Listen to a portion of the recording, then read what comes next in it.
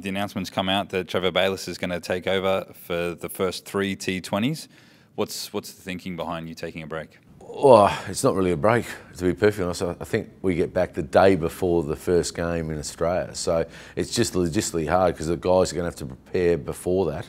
So 4 or 5 days before that, they'll be in training, getting ready for the 3 T20s, which are 3 and 5 days once they start. So from my point of view, it's a case of logistically, it's not fair on the players getting prepared right, and too hard to come straight in and straight into a system where they've been training for 4 or 5 days.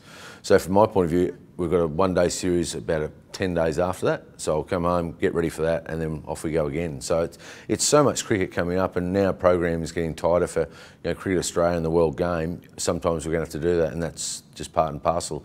Trevor has an outstanding record in T20, and he jumped at the chance, which is great. And we're trying to go down this one way we want to play throughout Australia, and he's bought into that, and he'll be an excellent coach. You've said previously that you wouldn't like to split up the coaching roles. That's still the thinking then? Yeah.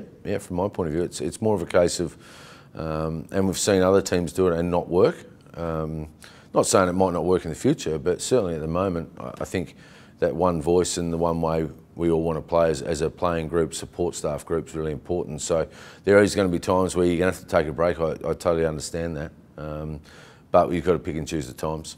Is this a signal towards potentially Trevor Bayliss taking over as national coach somewhere down the line? Oh no, not at all. We're going to give, he's coached Sri Lanka, so his experience is there, and he's had success with other teams. So we want to promote all our state coaches where possible. So it won't be just Trevor that gets an opportunity. It could be someone else next time. It just works in different ways depending on what's available, who's available, and where we're going.